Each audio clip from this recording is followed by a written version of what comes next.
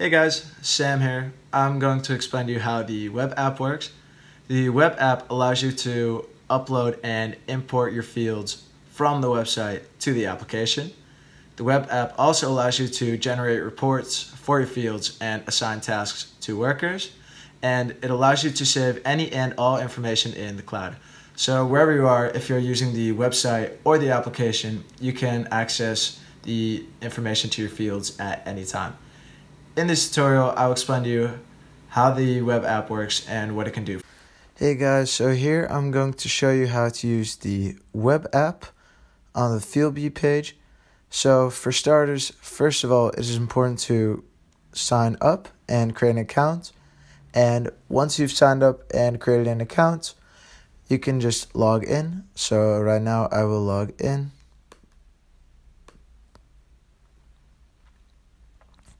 So what we see on the main page is that we have two fields, field alpha, corn, and field bravo, which has sunflower. And you can see that we are in the map view right now. So you have at the top map, tasks, fields, and glossary. But for now we are at the maps. So you can see for the map, you can see your fields. You can filter it by tasks. And you can also filter it by notes. You can also see in the ruler icon that we can measure by length.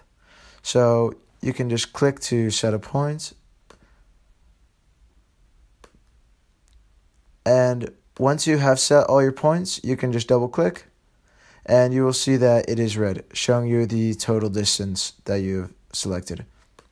You can also use the measuring icon to measure area. So we'll go to this field here. Again, you just have to click to set the points. And then double click once you're satisfied. And you'll see the area that it gives you. And you can also see that we have the layers view. So we can put our map in different layers. So you have the Bing aerial. Then you have the street map view, the animated version. You have the Bing road, which is less animated. And you have the vector layer. But for now we will go to Bing aerial. And you can also see that you have field crops. You can filter them by tasks and more detail. But that is that for now. Now we go to fields. So very important, here you see you have cornfields and other. And to add a new field, you just press the plus. But you can also filter your fields by group. So if you selected a certain group, like cornfields, you'll see only field alpha appears. And if you unselect it, then it comes back. And you can do the same thing for the type of crop.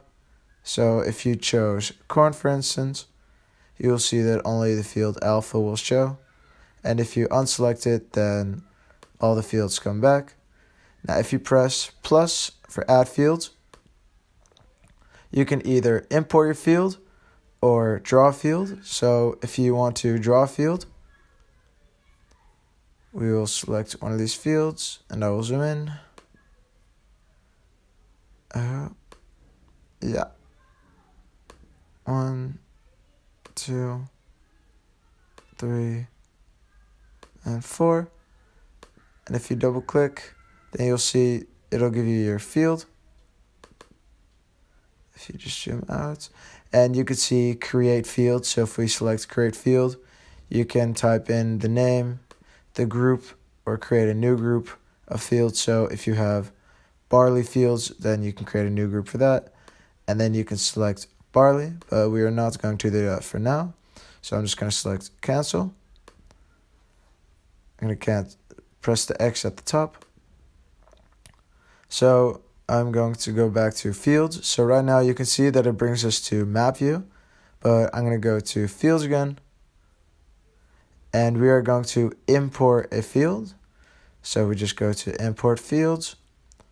And I'm going to choose a zip file with our SHP files. So it's called a new field. Open.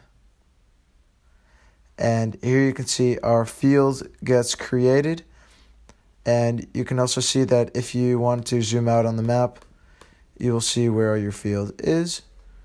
And if you scroll upwards, you can replace it if you'd like to upload a different one. You can give a field a name. So right now, let's keep the name as it is, keep the area. If you have a certain crop that you already know that grows there, then you can type that in. So we'll do, we can do barley for now. And then once you're satisfied with everything, then you can just select import. And at the bottom, you'll see all done fields have been imported. So you can just go to fields. And here you'll see that your field has been imported successfully. So when we go to tasks, you can see that for now they are separated by status. So you have in progress and done. And if you want to separate them or filter them, you can select type. And you'll see tilling and harvesting. And basically to the right here, you can filter them by many different things. So if you want to filter them by crop, for instance, and you only want to check out for your cornfield, then you can see that for field alpha, you've only done tilling. But if you want to add a new task, simply press the plus button. So we will select planting for now. Here we can select a field. So you have Alpha, Bravo, or our new field. I'm going to select our new field. Press OK. And you also have the option to choose a worker. So this you can edit in the glossary. So I'll choose Sam for now. Press OK. And for now you will see your field. You will also see the status of open, in progress, or in done. So depending on if you have made any progress or if you completed it, you can just select one of the three. And to the top right, it'll say the task status was saved and successfully changed. And if you wanted to add information, for instance, you can select the type of vehicle. So I'll select John Deere. What else? You can type in notes if you want. If you want to add any notes to your field, you can. See here you have progress, so you see that 0 work has been done. If you have any materials, then it can calculate how much material you have used, and you also have tracks. And for now, I am satisfied with how everything is, so I'm just going to select the check button, and that will save our work. So task was saved. So now I'm going to reset all filters, select the green, and then you can see that all your tasks show up. And lastly, go to Glossary, and here you can add any extra information. So for instance, if we go for materials, you see that for fuel we have diesel, and if you wanted to add extra seeds, for instance, add material, we'll do new seed, and I'll select barley, for instance, go to units, have to wait on that sometimes, and you can type in the certain type of notes that you want to, but for now I'm just going to select cancel. Sometimes it does take a bit, and see here you can select kilograms or grams. For now I'm just going to select kilograms because it's at the top. Press save. And you can see that it'll show up. And also for Glossary, if you wanted to add an extra worker, you can just press the plus button. And here you can add another worker. So I'll select Jan, position coworker, press save.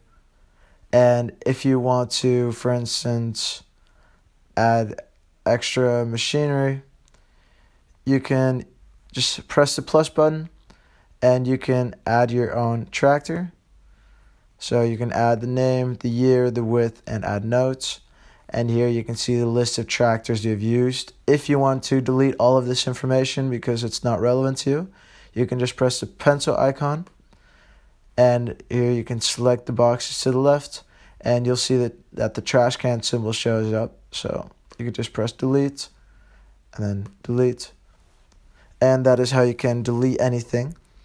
And if you wanted to add new crops, for instance, you see that we'll go down, lettuce is not on there, or another crop that you have, you can just press the plus button, type in lettuce, select a color, green for now, press save, and you will see that when you go through the list that lettuce appears. And if we go back to the map, you can see now that we have our new field. So one of our fields is actually in America and the other two are in Holland.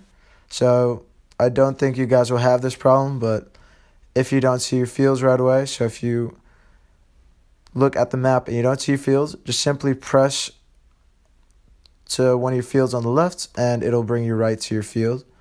So for instance, this field is all the way in the Netherlands, and you can see our field Bravo is near it. And if you want to go to another field in the US, you can just press on that field and it will bring you right to it. And then you can see, the same thing for tasks. If you want to go to planting for a certain task, then you can just click on the task and it'll bring you to it. Again, I don't think you guys will have this problem having different fields in different countries, but if you do, this is how you can go about it. Thanks everyone for watching, and feel free to subscribe to our channel for more videos and tips.